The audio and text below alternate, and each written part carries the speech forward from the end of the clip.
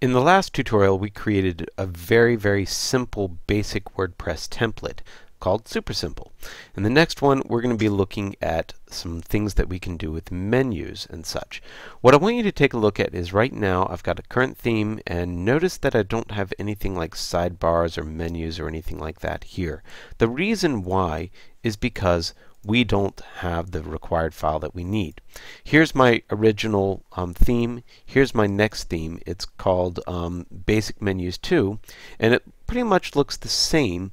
And if I try and make this thing the active theme, I'm going to go ahead and activate it. You'll notice I still don't get any menus or widgets or anything like that.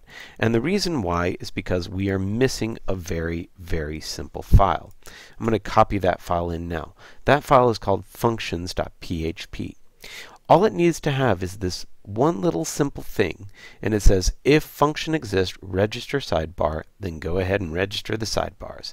And what this does is this opens up a whole new world of widgets and menus in WordPress. You'll see as soon as I refresh, I get widgets and menus on the side. If I go to widgets, you'll see here's my sidebar widget, and I could add items to that widget if I was going to use it. And then we also have menus. And I've created a couple simple menus. I created one called Top Nav, and you can create a menu just by clicking on the plus and then giving it a menu name. And then you can add different items to that just by selecting those and then adding it to the menu. So I've added a services and products to the top nav, and to the side menu I have the sample page. And that's it for right now. Of course, I could also do my own for context tutorial, and that will be context tutorial.com. Add that to the menu. Let me save that menu, and now let's take a look at the way that this is employed in the code.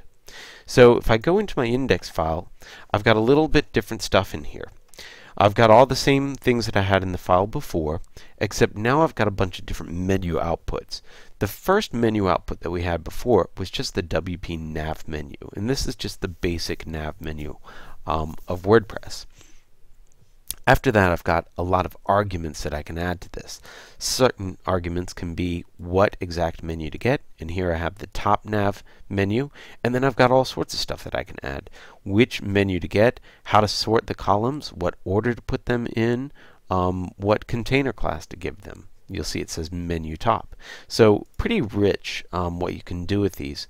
In order to learn more about these, what you want to do is go to the WordPress codex and then look up the function reference for that particular thing, because you'll find a lot of different features in here. So you'll see these are all the different things that we can add to this particular menu. The defaults are pretty simple, but adding all these other things, like some of the ones that they have here, menu array, project nav, all of these things are really helpful to know about because they can enable you to do all sorts of cool things. The next thing that we have is called the WP list pages, and this lists the pages in a very similar way as the menu, but it's a little bit different.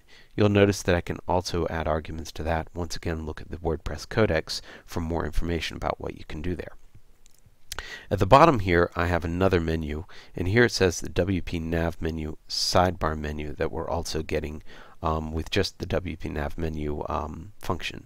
Anyway, let's go and take a look at this. So I'm going to go to my themes, and you'll notice it is installed, so I can now test the site or visit it, and you'll see I get a whole lot of output. Here's my different output here. I'm going to view this with Firebug if you're not familiar with this, but the very first part is the WP nav menu. So there's the nav menu basic output. The next one is the individual menu, where I've said go ahead and get the top nav. You'll see it's pretty much the same thing. Because it's the first menu, I guess it's associated that way. The next thing that we have is the top menu top, and you'll notice that I have a little bit different code here. So instead of menu top nav container, I have menu top because I set that up in the template to do that. It was one of the arguments. And here's the list pages. Here's the one by default, which it has the title called Pages, it does the URL with the list items inside of it, and then it closes that particular list item. The list pages tends to be pretty commonly used inside sidebars, and you'll find sidebars often start off with the LIs. So this is what's nice to know about how to override those things with the variables, or the what are the arguments that are inside here.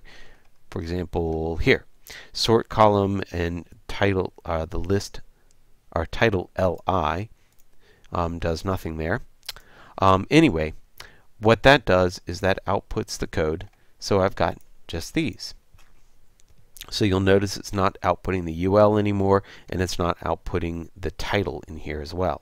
So knowing how to use those arguments is really effective, because you can do a lot of different stuff with the different menus when you know them. And that's pretty much the end of that. Let's go on to the next tutorial, and we're going to learn a little bit more about common functions in WordPress.